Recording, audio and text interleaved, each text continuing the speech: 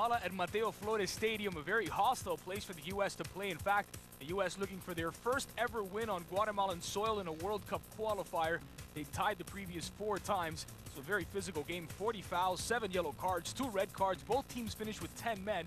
37 minutes in, it was one of the few shots for Guatemala. Manuel Contreras with the opportunity. Tim Howard makes the save. 60th minute though, Steve Cherundolo would pick up his 2nd yellow card. Just a dumb decision, grabbing onto the foot. He'll miss the Cuba match on Havana September 6th. After that, a very dangerous collision. Watch, Eddie Lewis gets taken down by Gustavo Cabrera. A very late hit, a straight red card. You see the bloody forehead of Eddie Lewis, the veteran U.S. midfielder. Take another look here. Just shameless, very, very late challenge, very dangerous challenge. Luckily, Lewis is okay. But the red card puts both sides down to 10 men. 69th minute, the USA on a corner kick. Contreras, there he is. He was sent off, took the brunt of that hit as well. DeMarcus Beasley came on for Eddie Lewis. He executes his corner kick. Carlos Bocanegra, completely unmarked in the heart of the 6-yard box, knocks it in at 1-0.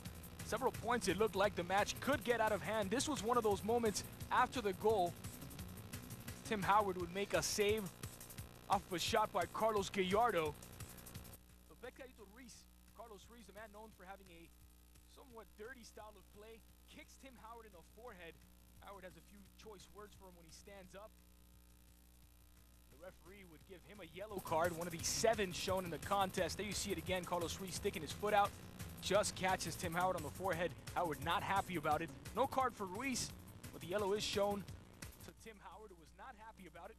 However, U.S. claimed their first victory in Guatemala in a World Cup qualifier. It only had 1 previous victory in all, and that was in a friendly there. They'll take on Cuba next in group play. That'll be on September 6th in Havana. As we said, Steve Cherundolo will be forced to miss that match for picking up 2 yellow cards. That gives him a red and an automatic 1-game suspension. The U.S. take a victory and 3 points in Group 1 on the road to South Africa 2010.